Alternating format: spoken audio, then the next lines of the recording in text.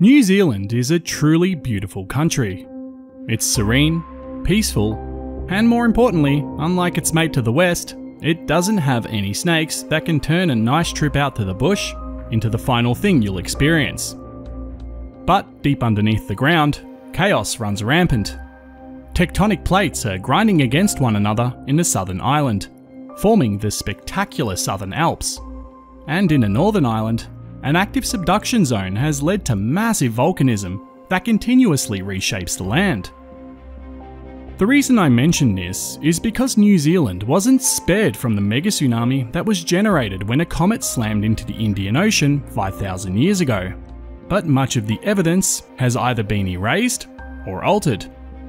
Some parts of it, albeit to a rarer extent than most other countries, do have visible evidence in the form of directional chevrons that have been deposited by the mega tsunami wave after it retreated. But most parts of New Zealand that were in line with the epicenter of the comet impact are very mountainous for the reason I just mentioned. Two continental pieces of crust are currently colliding head-on, and the uplift that's being generated here is pronounced. Because of this, most of the coastline in the southern island is far higher than the 180 to 200 odd meter high mega tsunami wave that struck here, and as a result of this, much of this wave was broken up before it had a chance to wreak the same level of chaos and destruction that we witnessed in every other country we have visited. One thing to keep in mind is that New Zealand is constantly experiencing major earthquakes. These quakes alter the land, and they can do so quite dramatically. So the area where the coastline is today might be different to where it was 5,000 years ago. As a result of this, we only have a few areas to look at in this video. I could do what I've done in the past and painstakingly read the mountains to demonstrate where the chevrons went, and if this is something you'd like to see, please let me know by hitting that like button.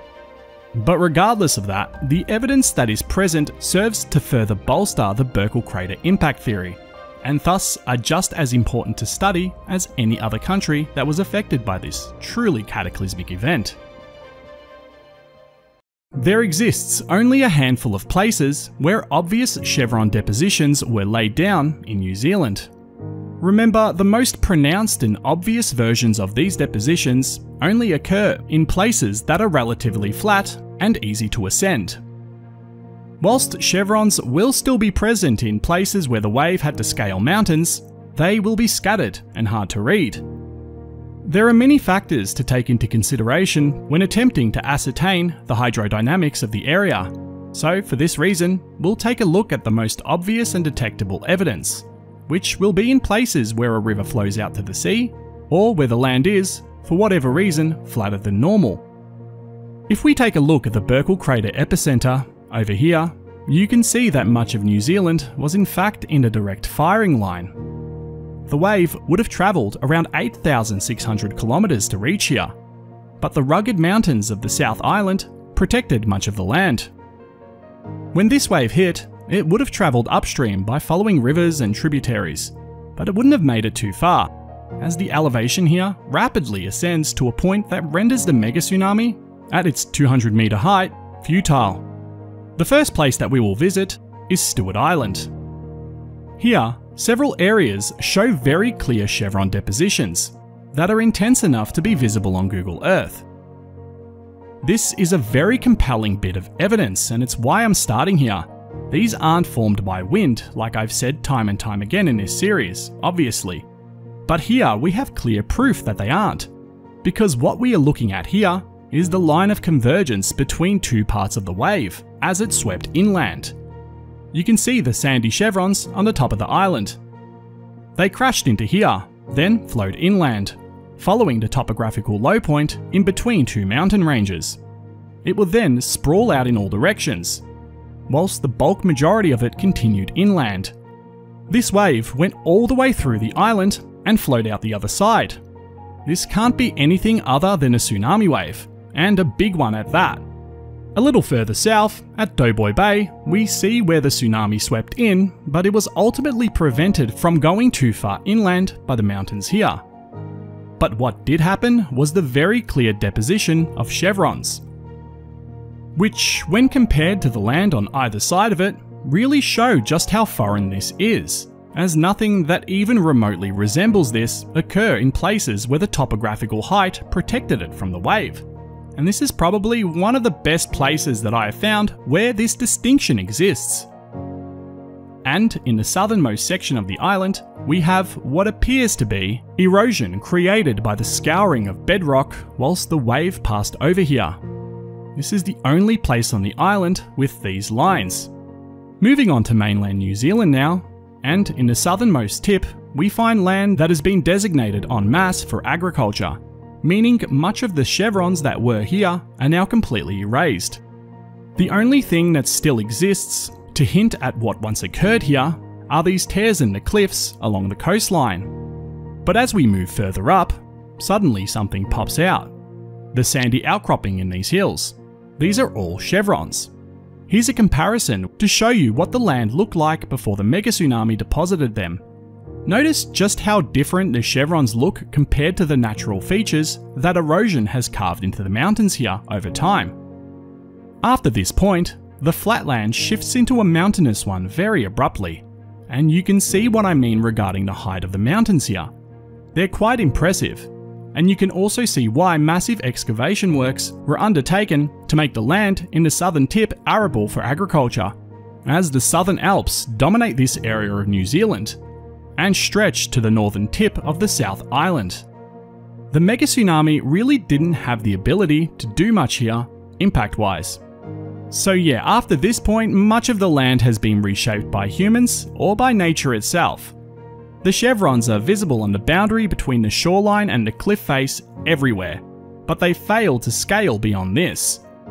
The next actual noteworthy bit of evidence occurs in the northern part of the South Island, beginning with these minor tears here. When we move up, this place is actually the chevrons deposited by the mega tsunami. Notice the direction. It lines up so perfectly with the epicenter of the Burckle crater. We have another few chevron flows that are exposed to the north of this, and then after that, we reach the area of most destruction, at least for the South Island. This flat bit of land shows us what really happened here, and much like before, the direction so perfectly lines up with the crater. In the North Island, a steep rugged cliff face broke the direct wave here, but they are only around 60 meters high, generally speaking, so the wave definitely still swept inland. But as you can see, agriculture has reshaped the land here, leaving only the faintest evidence behind, such as this place here, with some scarring and sandy outcrops. But yeah, farmland has literally dominated every stretch of land here, and it's no wonder, with the rich, fertile volcanic soil being perfect for that purpose. So we need to take into consideration the fact that volcanism continues to reshape the land in the North Island, whether it be directly through lahars and pyroclastic flows, or indirectly through ashfall deposits. As you can see, this river system here, well, it's been slammed by past lahar flows. These aren't mega tsunami deposits, and they don't look like them either. Those would be well underneath this sediment layer. Lake Taupo, the supervolcano that's located on the North Island, has erupted numerous times since this event as well, with a pretty big eruption occurring about 1800 years ago. After this, very little is visible until we reach the northern parts of the North Island, primarily due to agriculture. Because when we begin to break free from human influence, we see familiar shapes that we've seen in other places around the world, time and time again, albeit with more vegetated growth in certain areas. So after this awesome titanomagnetite mine here, which is a mineral containing oxides of titanium and iron that were deposited by the volcanism here, the evidence begins. And here's the first site. We can see chevrons just north of the plantation here, but just west of it, we see a familiar site. And here it is. The direction of it perfectly corresponding to the epicenter of the crater, much like every other deposit does. I believe this area hasn't had a chance to recover, like the parts to the west of it have, due to its location. But as we move away from it, we see exactly what we saw in South America. only vegetation has regrown here. Now the vast majority of these are chevrons, and we're back into familiar terrain, with it looking exactly as we'd expect. And here you can see something very cool. The chevrons are on either side here, with a flow that went inland and deposited sediment on this thin strip over here. I wonder what this looked like before it was turned into farmland. It must have been pretty damn epic. It appears the wave swept over this entire stretch of land, with chevrons deposited en masse on the opposite side. There's no mistaking it though, these are chevrons from a tsunami without a doubt. It really hammered this part of the North Island. And here we are at the very tip of the North Island, the place with the most evidence of the mega tsunami. It swept over from one side to the other, inundating this entire strip of land. The chevrons here are so clear and evident, and it's pretty intense to see this, because this same level of damage hit every single location in New Zealand's western facing shorelines. But here, where the land flattens, is where we find the best depositions relating to the Burckle crater megatsunami. And at this point, I think we've finally ended our massive journey. Aside from a few islands here and there, we have truly gone to every single place that was in the direct firing line of the Burckle comet impact. And we've also looked at areas that were in the indirect firing line as well. At every single location, without fail, we have found chevrons where we'd expect them to be, in the correct orientation and direction, with pronounced tears and scarring in the land. And, in some places, clear signs of vegetative damage that still hasn't recovered fully, even to this day, was also seen. This pronounced wave damage is rife, stretching from one part of the globe all the way to the very opposite. This event was truly cataclysmic, and now all that remains is the ability to put the boots on the ground and to actually go out there and take the samples from these locations, so that we can finally turn this theory into a proven event. Thanks for watching.